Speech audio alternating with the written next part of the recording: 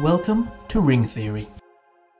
At the end of The Lord of the Rings, we see many of our heroes, Frodo, Bilbo, Gandalf, Galadriel and Elrond, all leave Middle-earth to go to the Undying Lands. In this video, I'll be looking at their separate motivations for doing so, and why they left. Firstly, for those that aren't aware, the Undying Lands, also known as Valinor or the Lands Across the Sea, was the land of the Valar, the gods of Middle-earth. It is also where the elves go when they depart Middle-earth to dwell in eternal bliss. Both Galadriel and Gandalf have similar reasons for going there at the end of the events of The Lord of the Rings. They are returning home. Gandalf, who is a Maya, an angelic being in service of the Valar, was sent directly to oppose Sauron and his evil. With his defeat, his task is complete, and he is no longer needed to dwell in Middle-earth. Galadriel was also returning after being born there almost 7,000 years previously. She was banned by the Valar after defying their orders not to pursue Morgoth in Middle-earth during the First Age. By the end of The Lord of the Rings, in part due to her refusing to take the ring from Frodo and passing her test, it appears she is allowed back. Elrond's motivation for returning is a lot more simple. His wife Celebrian had returned to Valinor just over 500 years previously. Her story was a sad one, as she was captured and tortured by orcs, receiving a poison wound. Eventually she was saved and Elrond healed her physical wounds in the main, but her spirit never fully recovered, and she wished to return to the Undying Lands to heal fully in body and mind.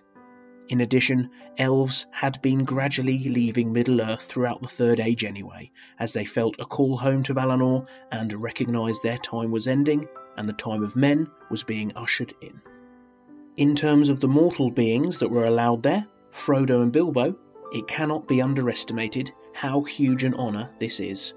Very few mortals were ever allowed on Valinor. Frodo appears to be suffering from PTSD and describes his feelings near the end of The Lord of the Rings. All that day he was silent. It was the 6th of October. "Are you in pain, Frodo?" said Gandalf quietly as he rode by Frodo's side. "Well, yes I am," said Frodo. "It's my shoulder. The wound aches and the memory of darkness is heavy on me. It was a year ago today." "Alas, there are some wounds that can never be wholly cured," said Gandalf. "I fear it may be so with mine," said Frodo. "There is no real going back. Though I may come to the Shire, it will not seem the same, for I shall not be the same. I am wounded with knife, sting and tooth, and a long burden. Where shall I find rest?" Gandalf did not answer. This passage makes it clear his motivations for wanting to leave.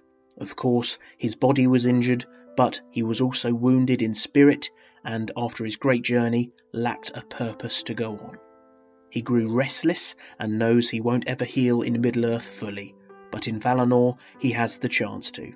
Because of his great sacrifice as a ring-bearer and huge contribution to the victory of the Free Peoples, he is granted the honour of a place on the ship. With it coming, the opportunity to heal physically, mentally and spiritually. Bilbo essentially is allowed to come as his companion. Also, being a ring-bearer, it's hinted he suffers excessive weariness upon its destruction.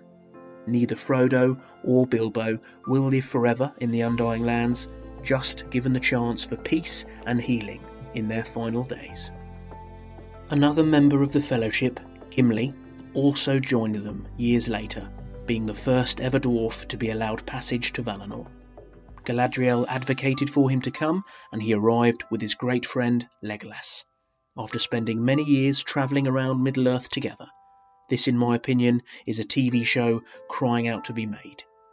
In the appendices to The Lord of the Rings, we find out that everyone's favourite character, Samwise Gamgee, is also granted passage many years later.